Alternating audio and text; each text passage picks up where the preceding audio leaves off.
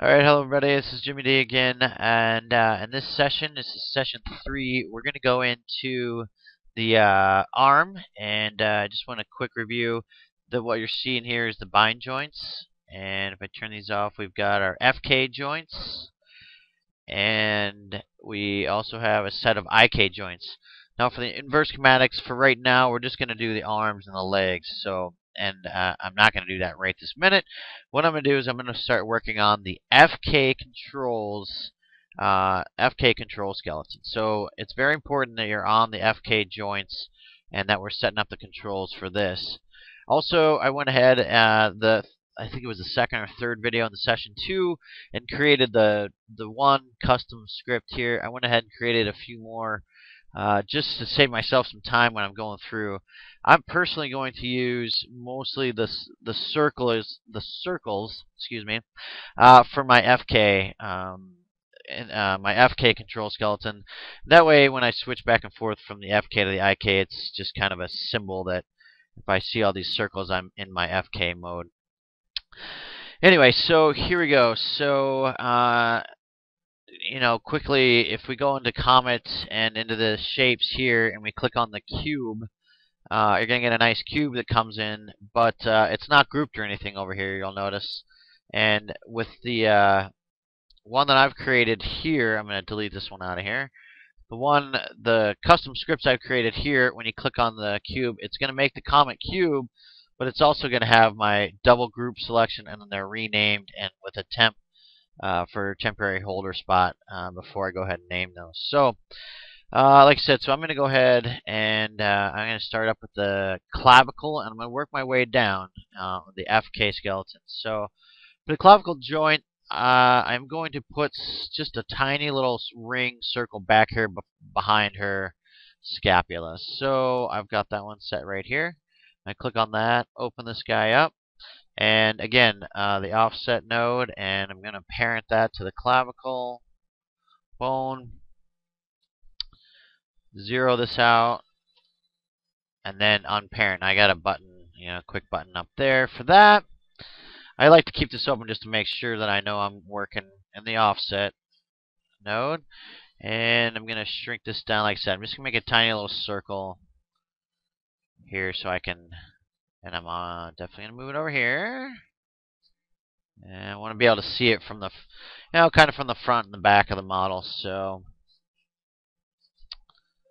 something probably like that. And at some point, I'll go through and make sure that it's parented into the skeleton, so when we move everything around, it follows us. So, okay, so I've got this guy, and I'm going to go ahead and rename just the temp spot here with my clavicle control, and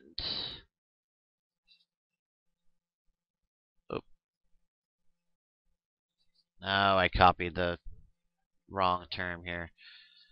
So let me try this again. Copy. Paste. Paste. Okay, and I'm going to go ahead and do an orient constraint on this.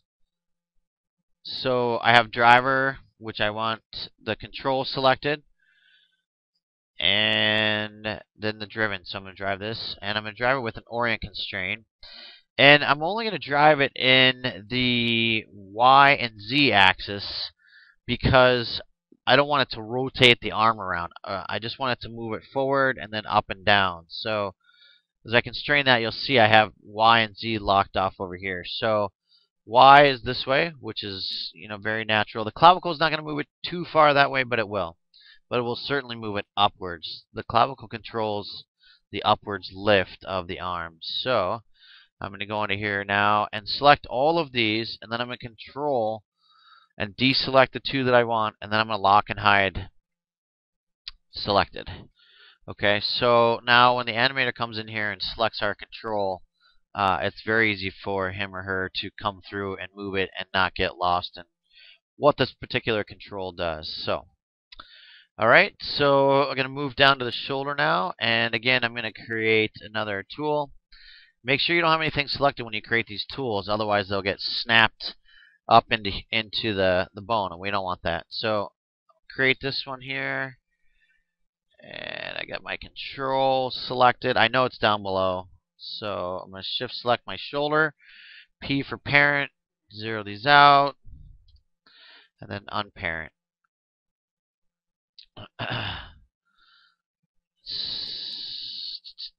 Okay, and I'm going to control, I don't know, these are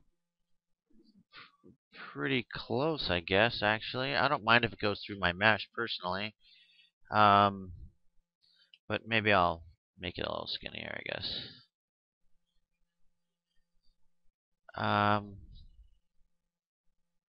Yeah, I don't know. I'm pretty comfortable with that, actually. So, gonna go with that. And I'm gonna completely orient constrain this one. So, driver is selected. My temp, control. Oh, let's just go in here and name these, I guess, as I move along.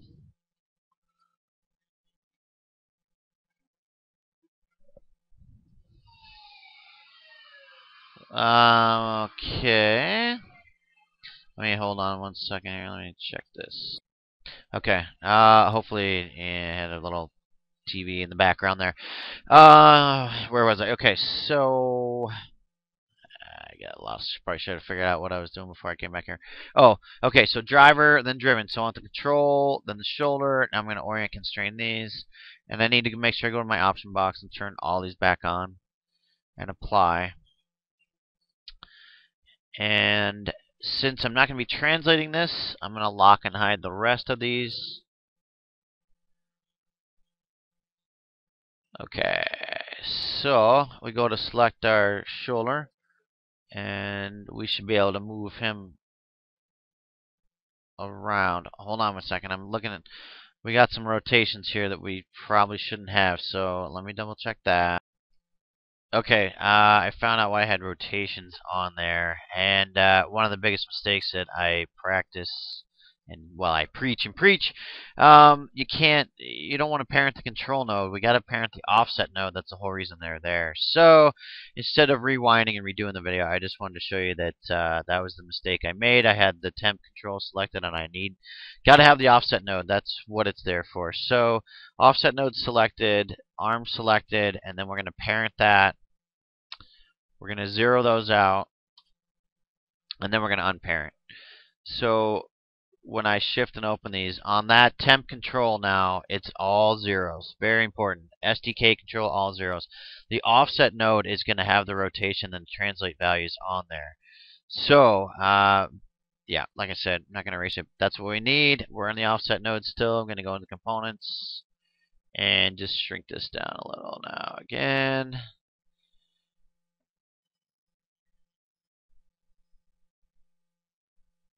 I'll move it out just a little bit. I don't know. Well, I don't know. Whatever. That's fine. I'm gonna leave it here. Okay. So now the control is zero. This is what you want to use to constrain the actual shoulder. So I'm gonna select the control. So driver then driven. I want to drive the shoulder, and I want to orient constrain it. So I'm gonna double check my option box. I want XYZ apply. There we go. Looking good. Much better. So I'm going to select all those. I'm going to control deselect these and lock and hide selected. So let's see what should look much better now. There we go. Okay, so I can move this guy on the X. Oops, X, Y, Z. And Z. You know what? We really don't need the X either. Again. So let me back up really quick. I'm just going to do the callback on the constraint. And I'm going to select my control, my joint. Make sure this isn't bound. Okay. My control, then my shoulder. And I'm going to do the same thing I did with the clavicle. I'm just going to constrain it in X and Y. I'm sorry. Y and Z. Y, Z. Apply.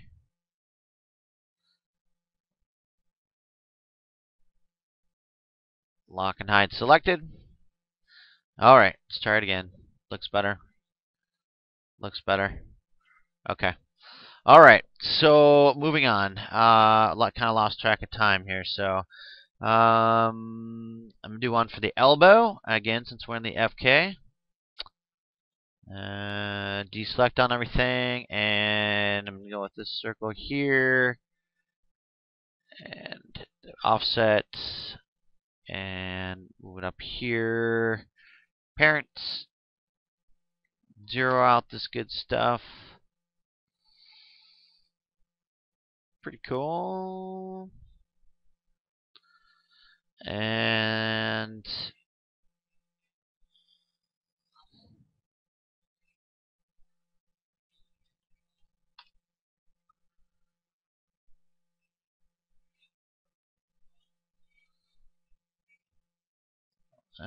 renaming here.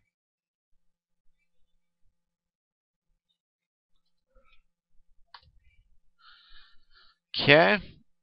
Oh, just renamed the wrong one, didn't I? Oh, I'm driving myself crazy here. I'm going to pause it while I rename these.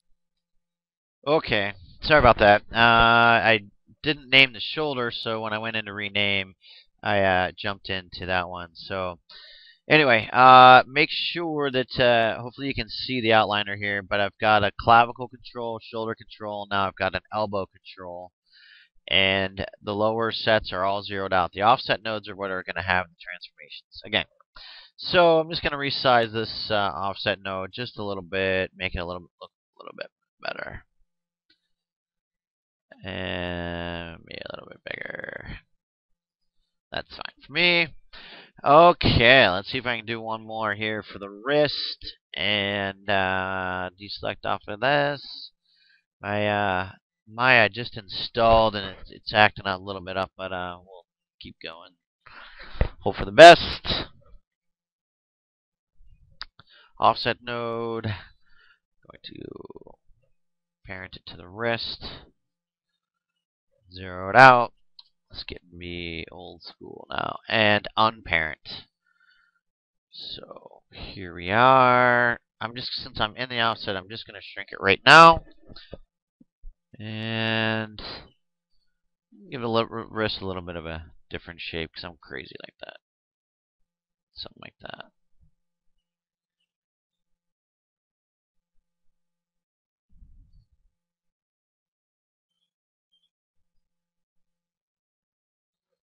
Whoops. Make sure I don't run over. It's kind of takes more time to chop these up than it does to just kind of stop and then redo one. Okay, so I'm going to rename this and then probably pause this one. Wrist.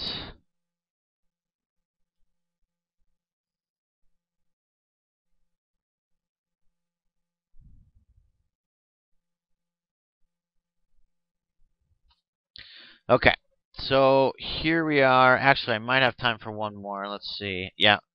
Okay, I'm just gonna leave that up here for right now. I'm gonna do one more just for the hand. I'm gonna put the hand out in front of the hand, and we'll see why later.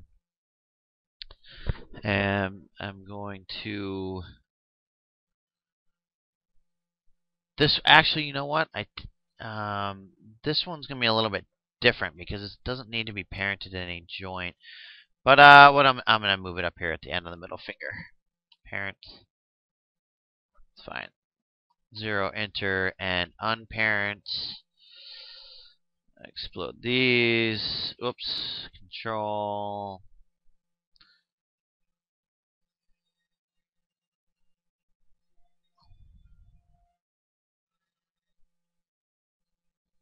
And I'm going to go pretty much with this, and I'm going to move it out in front of the hand. This is going to be the main control that I'm going to control on my fingers with. And I'm going to use FK for some of the finger controls and stuff. So, a little far here. Anyway, I'm going to rename this, and I'll show it to you. So I'm going to pause this. Okay, so quickly in a nutshell, we just set up our 1, 2, 3, 4, 5 controls for the arm.